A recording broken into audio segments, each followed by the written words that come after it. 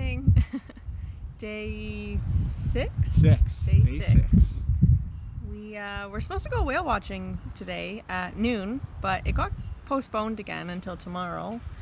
I'm not entirely sure why. As you can see by John's t-shirt, the weather is lovely here today. It's sunny, the ocean looks pretty calm, which I'm sure you'll see a clip of soon. Right now. I don't know how much you can actually see from that, but that's okay. Beautiful though. Yeah, beautiful. It's beautiful. But yeah, so plans changed. So we're just gonna do a bunch of sightseeing today, drive around, some more spots, but we're actually at the first one already. We were able to walk from our hotel. Mm-hmm. So our first stop today is this big obelisk behind me. It was built in 1856 in commemoration of King Pedro IV coming to Terceira. And he came because it was in the middle of the Portuguese Civil War, and they actually built it out of stones that he stepped on when he got off of the boat on the island. So that's pretty neat, I guess.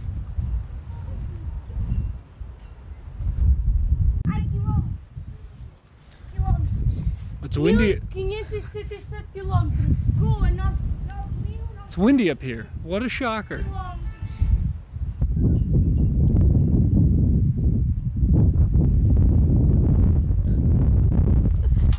Remember how we said it was beautiful and sunny?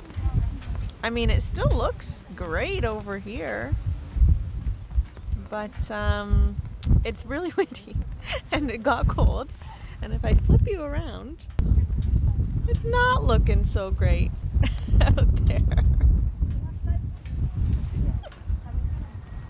The weather changes in a span of 2.5 minutes here. It's pretty crazy. In the moments where it's not too windy, it is nice to be up here. You get a really good view of the entire city.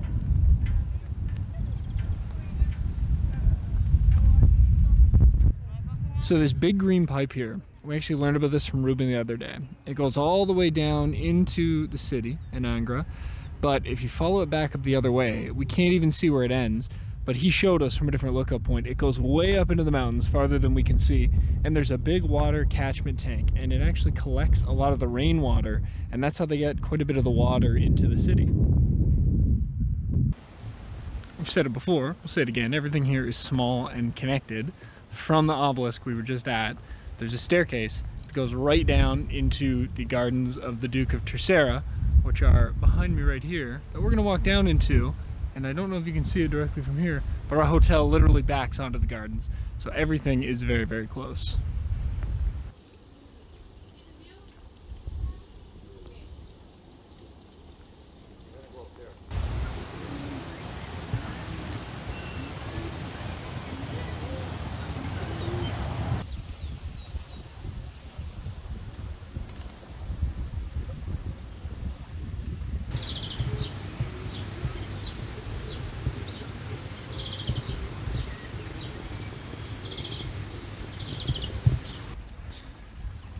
So there's our hotel, this is part of the park, and then right behind part of the park, bananas.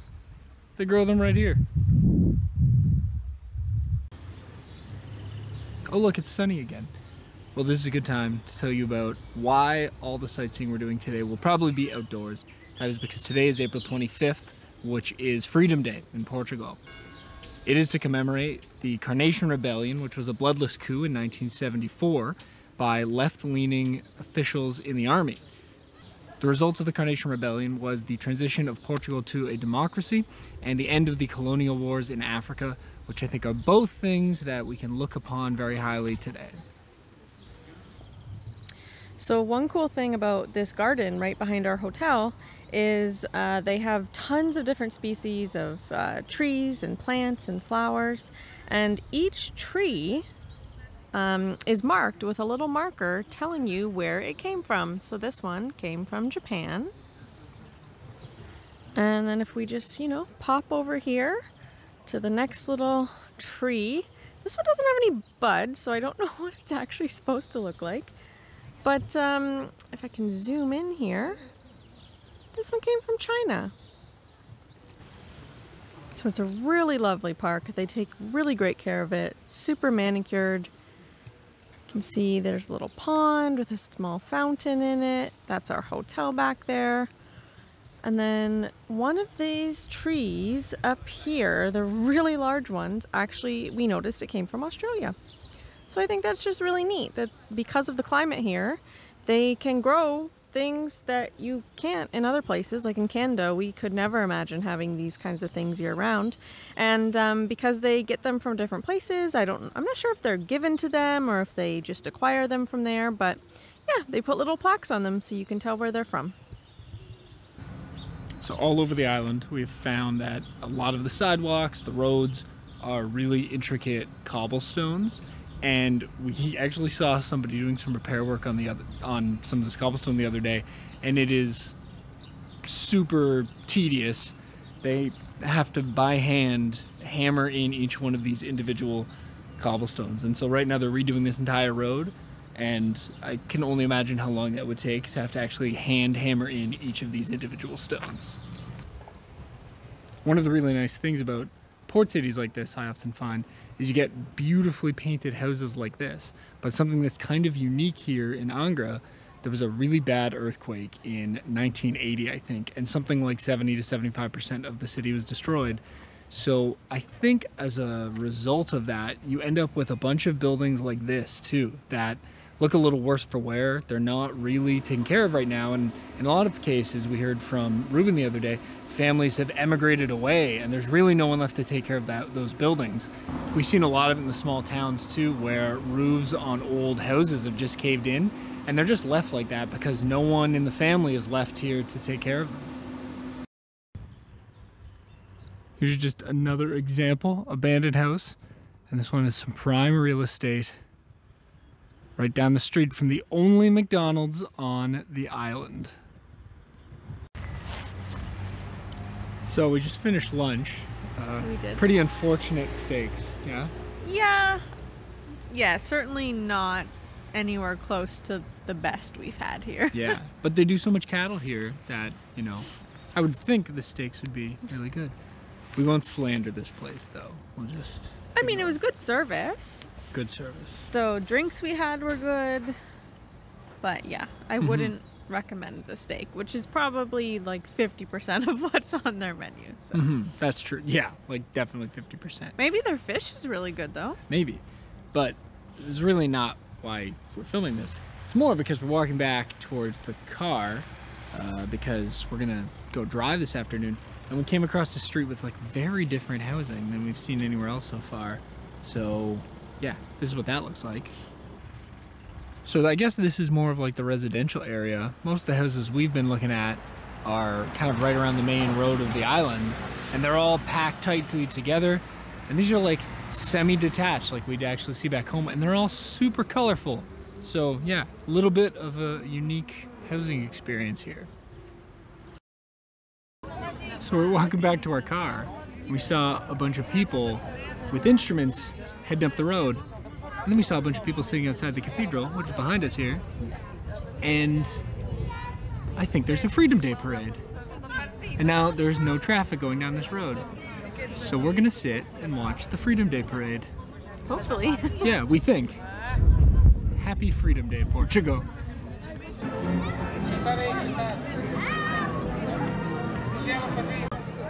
It's starting, but a tour group is trying to cross the road and they're about to get run over by Freedom.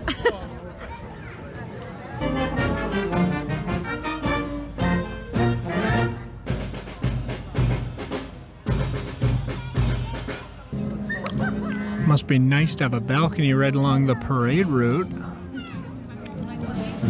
Wave 2.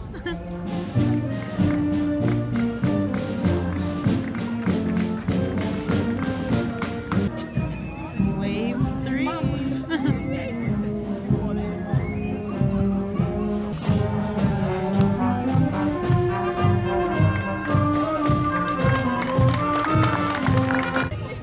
It appears some cars have made it onto the parade route. I don't know how this will be remedied.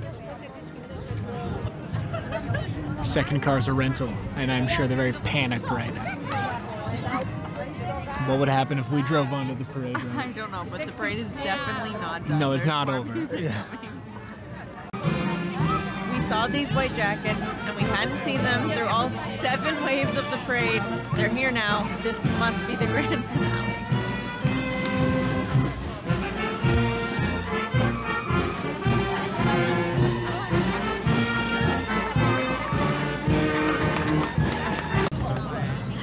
We were wrong. There's more. It was not the grand finale.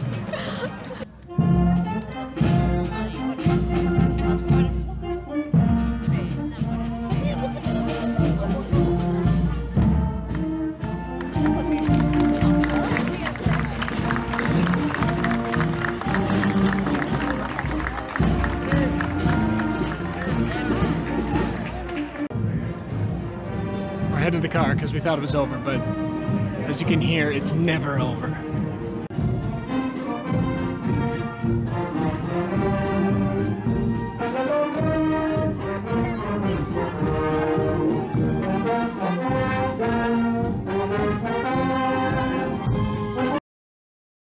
False. 2 minutes later, it's actually over now. 10 waves. 10. That's a lot of It's waves. a lot.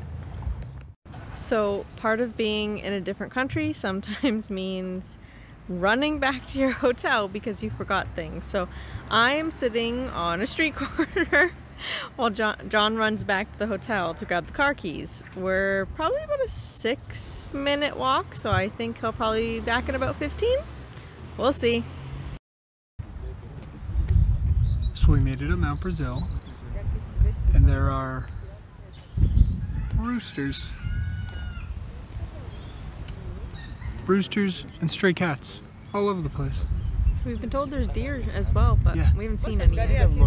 Yeah. But anyway, the point of going up here is the view, so take a look.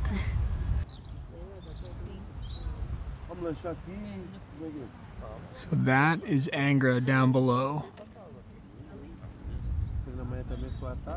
And then way in the back, on the other side of those green fields, straight in front, is the caldera for one of the volcanoes that formed the island. There's kind of volcanoes everywhere. It's hard to really know when you're on a volcano. We're on a volcano right now, actually. The roosters are all coming over here. We did nothing to conjure them. This guy is calling them over. They're all getting awfully close.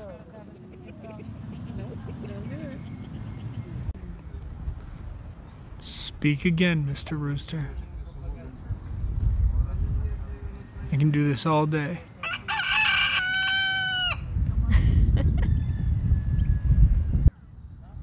So yesterday we tried to go up to the highest point on the island, which is this mountain over there. And as you can see, a little foggy today too. Probably not worth trying to venture up there again. So one thing that's obvious when looking at the city from this angle is a lot of the city looks very similar. Now in 1980, when the big earthquake happened, just imagine 75% of these buildings being damaged or wiped out. Well, after that, the city applied to be a UNESCO World Heritage City and got approved, I think, in 1983, which means that whenever new construction happens, it has to kind of fit with the theme of the city because it is so unique and individual. But you will notice one building right here, this hotel, that looks nothing like anything else in the city, caused a lot of controversy we heard when it was built. Some theories that there was some lining of some politicians' pockets to get the building permit to build that city, to build that building. Now, as you can tell from the top of Mount Brazil, you get an amazing view of the city, and I've been eager to take the drone up from here. It's a little windy today, and I'm also a little worried about getting it too close to anybody because I don't want to bother people by flying a drone around. So I took it up for a little bit, and the footage is pretty good.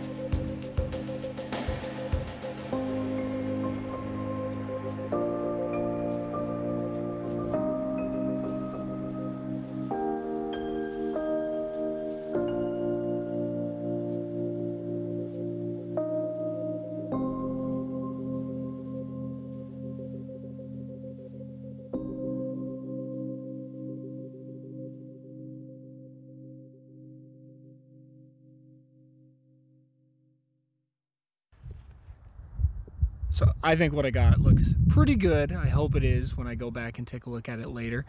I did get some wind warnings up here, so I didn't want to fly it for too long, and hopefully I'll get some more practice, which will allow me to go out for longer flights and not worry so much. But for now, hopefully that gives you a good idea of what the city looks like from above.